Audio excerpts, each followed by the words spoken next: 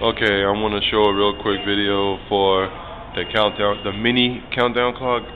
I would call it. Some stations have a countdown clock that's small, like this, due to the height, the clearance of the ceiling clearance.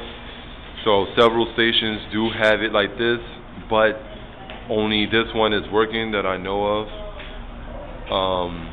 It will show you on the side the number train. These are numbered by what train is coming in first.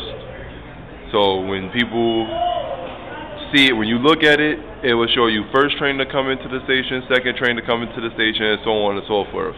Being that this is outside the fair area, it shows you both northbound and southbound trains in one. So if you're going in a certain direction, you have to see what train is coming in first. 6th train to Brooklyn Bridge is the second train. Is the time will be on the right. The 3rd train to Pelham Bay is 16 minutes. First train in is going to be 3 minutes. Then that's northbound. So you get the idea. You just have to know that your direction. You gotta know where you're going. If you're going to Pelham Bay Park, or if you're going to Brooklyn Bridge, and it'll tell you which one is which.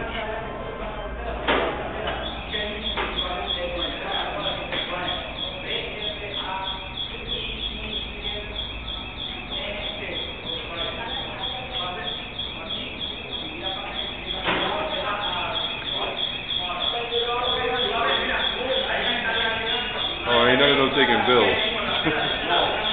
Yeah, I go to.